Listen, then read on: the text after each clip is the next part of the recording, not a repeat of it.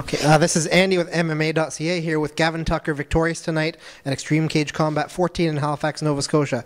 Gavin, I gotta say I've had the pleasure of watching you fight a handful of times now, and you impressed even more tonight than you have in the past.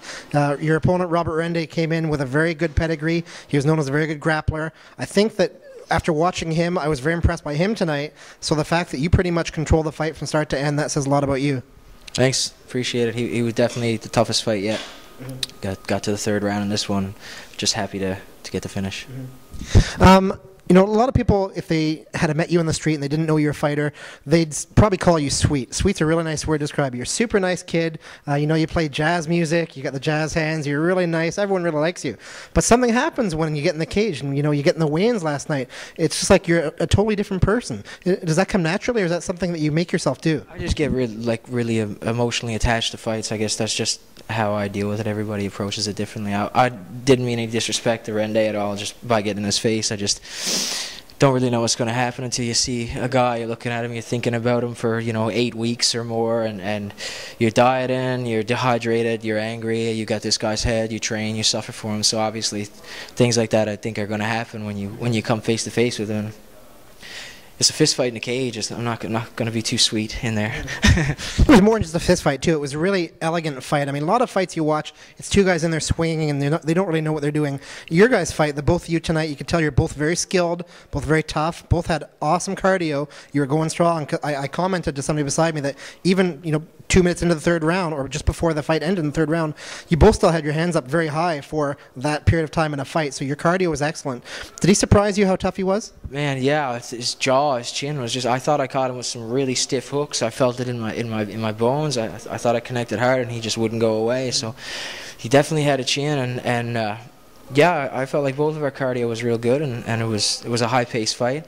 I was digging for that choke in the first round. I thought I had it, and I made my arms a little heavy there at the end of that. So came with the second round, but they came back, and we kept swinging. So I'm really happy about how that went. You know what I mean? He caught me real hard with that shot, and I went down, and got back up, and kept it going.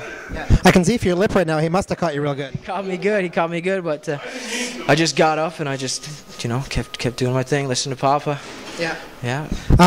I noticed I gave you the first 2 rounds. I thought you won the first 2 rounds 10-9. But the third round, there was kind of a scary moment for you. I couldn't quite see what happened because it was somebody was in front of me. There was a stanchion there. But it looks like you slipped or you got taken down. He caught me with a punch, and it dropped me. And I hit the ground, and I just started scrambling, rolling, and just got back to my feet and kept going. So he definitely got a clean shot off. I won't lie about that at all. No slip.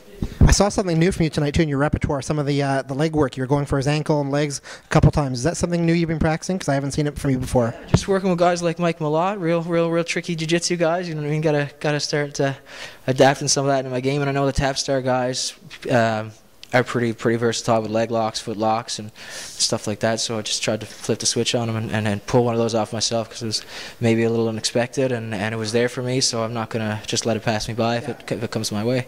Good. So now you're 6-0 after a really good fight. You know, you haven't been fighting, you know, poor opponents either. You've been fighting talented opponents. So you're 6-0 undefeated. I definitely think you've got a bright future ahead of you at 145 in Canada. Where do you see yourself going with this sport? I just hope some more 145ers, you know, in Atlantic Canada stand up and say something. We train really hard to find out who the best 145ers are, and people pay good money to find that out, and they deserve to know, and so do I. So hopefully a couple more fights from here, and whoever else in Canada wants to fight, I'll fight whoever Papa tells me to. Right on. For people who don't know who's Papa. Peter Martel, Big Papa. Take my number. Okay, last thing, do you have anybody you'd like to thank before we finish? Everybody at Titans, specifically Big Papa, Peter Martel. His paint by number, I do what he tells me to. He gets me ready for fights. Mikey Malott, there for the weight cut, there for every step of this fight. This guy got me ready. He's my brother, my blood. I owe him so much, I can't even say it. He said over there, now I love you. And everybody at Titans, and just Wilson Titanium, everybody who sponsored this fight, and to everybody who bought tickets and keep supporting, and yeah, that's it. Awesome. Well, thanks, Gavin. Congrats again on a really nice win. Thanks, Andy.